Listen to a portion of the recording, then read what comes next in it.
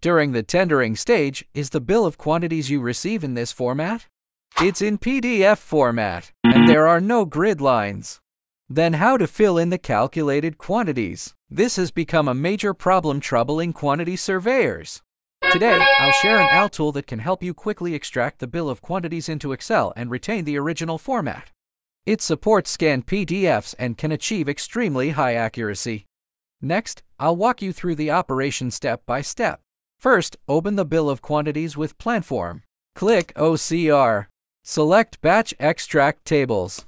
Frame the table range. Enter the page numbers of the tables to be extracted. Check No Tabular Lines. Start drawing lines.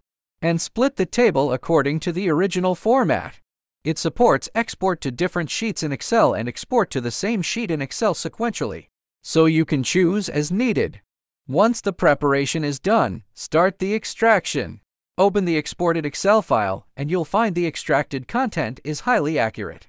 You can directly fill in the calculated quantities in Excel, which greatly improves the tendering efficiency. Save this post and share it with your team.